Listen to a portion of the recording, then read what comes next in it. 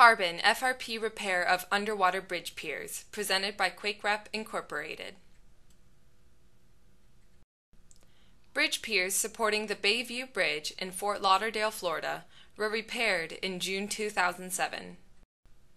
Before the repair, the partially submerged bridge piers were corroded due to constant wet-dry cycles.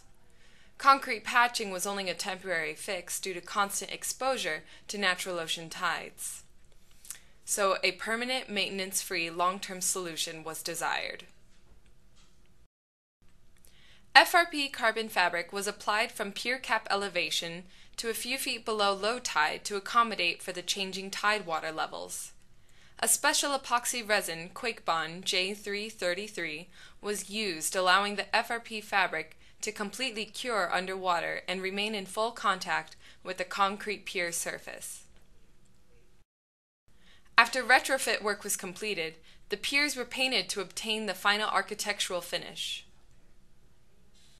After 5 years of service, this picture displays marine and algae growth in the submerged portion of the bridge, but no damage to the FRP was observed.